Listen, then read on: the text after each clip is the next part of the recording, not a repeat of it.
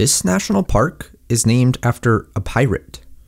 Now, if you were to ask this pirate if he was a pirate, he would say, "No, I'm not a pirate." But indeed, he was a pirate. That pirate lends his name to the Jean Lafitte National Historical Park and Preserve. Located in Louisiana, this park encompasses 6 different locations spread across the southern portion of the state. 3 of these locations are dedicated to interpreting the region's rich Cajun culture and history. You've got the Acadian Cultural Center in Lafayette, the Prairie Acadian Cultural Center in Eunice, and the Wetlands Acadian Cultural Center in Thibodaux. Each of these units helps tell the story of the Acadians, who would later become Cajuns. They were originally from France, but came to settle in what is today Nova Scotia, Canada. Facing persecution and forced eviction from their homes, they would eventually come to settle in southern Louisiana, creating the diverse and vibrant culture we know about today. The other 3 units of Jean Lafitte are located closer to the city of New Orleans, one of the biggest and most important port cities on the Mississippi River. First, you've got a downtown visitor center in the French Quarter. This location interprets the long and storied history of New Orleans itself. Then, just southeast of there, you've got the Chalmette Battlefield, which preserves the main location where the Battle of New Orleans took place during the War of 1812. This area actually has a long history of preservation, as efforts to protect the battlefield can be traced back to the mid-1800s, just a few decades after the battle itself took place. Eventually, it was protected by the United States Department of War, aka the Department of Defense, but would be transferred to the National Park Service in 1933 and redesignated as its own National Historical Park in 1939. When the Jean Lafitte Park was created in 1978, Chalmette was made one of the 6 units of that park. And finally, the main thrust of the Jean Lafitte National Historical Park can be found in the Barataria unit south of New Orleans. This is the place where efforts to create a Jean Lafitte Park were really centered. The Barataria Preserve protects 26,000 acres of Louisiana wetlands, where you can find an excellent example of the ecological community in this area. There are cypress swamps, bayous, and marshes. You'll find alligators, turtles, so many birds, and plenty of snakes as well.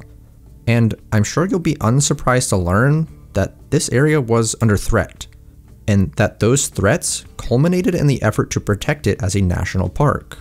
See, after World War II, New Orleans, like many places in America, was growing rapidly. The types of habitats that Barataria protects today, these swampy wetland habitats, were the target of many a land developer. They wanted to drain these wetlands and put suburban housing on them. Canals were also being carved through these areas to make way for oil and gas exploration, as well as commercial shipping lanes. Frank J. Arrett was the man leading the preservation campaign in those early days. He recognized how important these wetlands were for the area, especially for protection from things like hurricanes. He talked to just about anyone who would listen and gave presentations highlighting these issues. Eventually, these efforts culminated in the creation of a Jean Lafitte State Park in 1966. But the Louisiana State Legislature didn't appropriate any funds for the park, and parks need money, so the park wasn't built. This didn't stop the park's proponents, however. They were like, fine, we want a national park then. So they focused their efforts on that. Now, to get a national park here, it was going to take a lot more than just protecting Louisiana wetlands. They're important, no doubt, but to create a national park, you have to have national significance. So they go through this process of developing a feasibility study and exploring all of their different options, and basically, they determined that southern Louisiana itself is nationally significant. This was a place with incredibly diverse histories and cultures, and when combined with the original ecological significance, it meant there was no other place like it preserved by the National Park Service. You had a documented Native American presence here, you had Cajun culture, you had the history of New Orleans itself, you had military history, you had a threatened ecological area.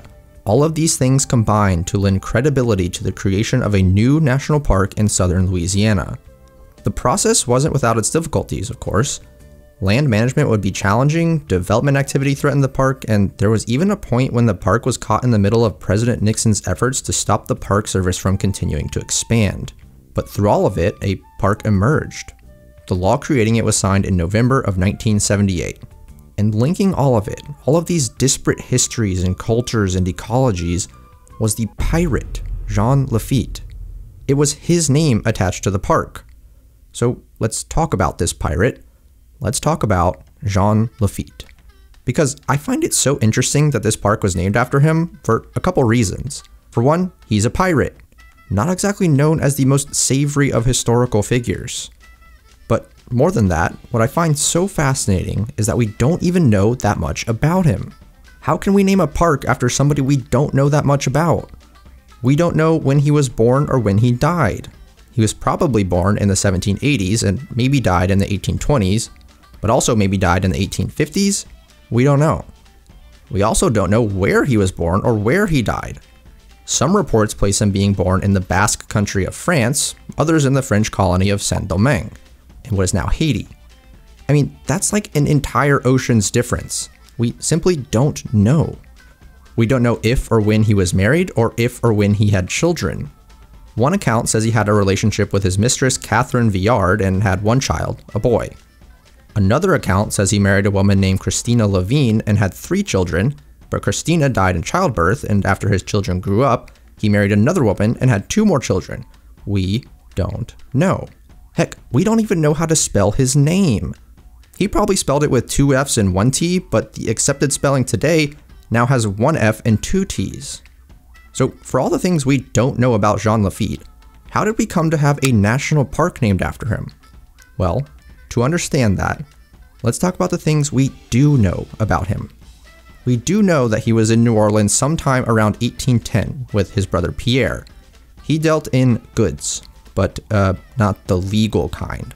See, in 1807, the United States had passed something called the Embargo Act, which restricted trade between the US and other nations.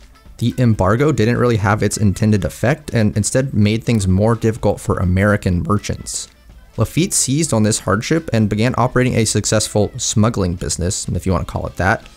Basically, he made it easier for merchants to purchase goods in a time when it was really difficult to obtain any goods.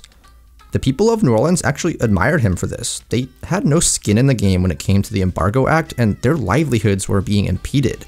To them, Lafitte was just helping out.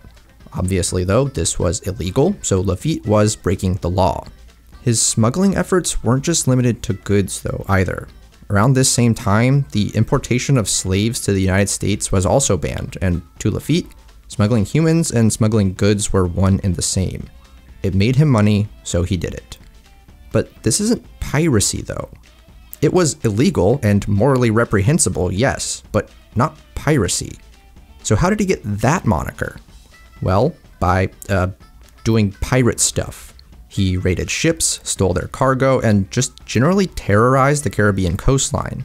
Except if you asked Lafitte, he would tell you he was a privateer. Now, a privateer is sort of like a pirate, except you have permission from a government to do pirate stuff. You're basically a legal pirate. So that's what Lafitte would tell you he was doing, privateering. But he didn't really have permission from any recognized government, including the United States, to be a privateer, so he was a pirate. To manage all of this smuggling and pirate activity, Lafitte had based himself in an area called Barataria Bay at the farthest southern reaches of Louisiana. Barataria Bay was remote, it was swampy, it was dense and dark, and it made for the perfect location to fly under the radar and do smuggling and pirate stuff. Due to this location, Lafitte and his men, who probably totaled around 1,000 people at this time, were known as the Baratarians. And they were garnering quite the reputation. Smuggling and pirate stuff don't fly under the radar for long. At one point, reportedly, the governor of Louisiana, William Claiborne, put out wanted posters and a $500 reward for Lafitte, only to find the next day that a $1,000 reward was being offered for the governor himself. Anyway, by this time, the War of 1812 was going on, and the authorities were not happy with Lafitte's antics and illicit activities. The British, who were planning to attack New Orleans, sensed this and tried to enlist Lafitte's help in their attack. After all, he had a bunch of men and weapons that could be very useful. They offered him a bunch of money and a position in the Royal Navy for his services. But Lafitte then turns right around, tattles on the British to the Americans, and actually offers to help defend New Orleans in exchange for pardons for him and his men. The Americans don't go for it. They instead raid his camp and capture a bunch of his ships and men. But then, the British do attack New Orleans, and it's not very well defended. So General Andrew Jackson relents and enlists the help of Jean Lafitte and his Baratarians. Together, they repel the British and emerge victorious at the Battle of New Orleans. Lafitte and his men receive their pardons. And this is where the mythology of Jean Lafitte really comes into its own. After this, he kind of just disappears again. He goes off and does some more pirate stuff in Galveston, Texas, is run out of there, maybe dies, maybe doesn't, who knows. But because of his involvement in the Battle of New Orleans, he went from a plundering pirate to a plundering patriot.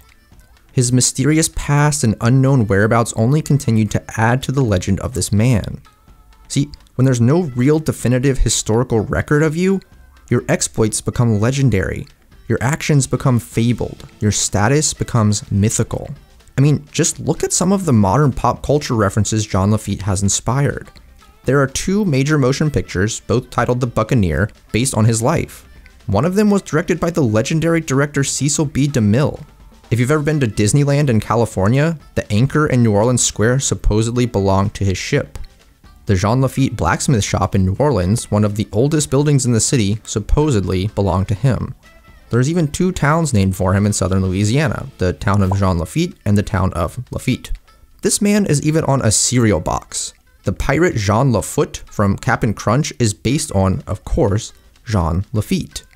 So when we look at why we have a national park named after a pirate, smuggler, slave trader, war hero, I think we actually have to look at all the things we don't know about him.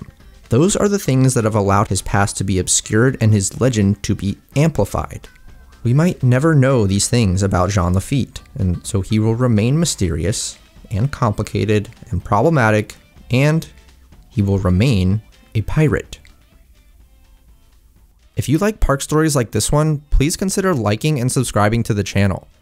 It helps me bring these stories to more people, and it helps to support my work. Thank you so much for watching. Goodbye.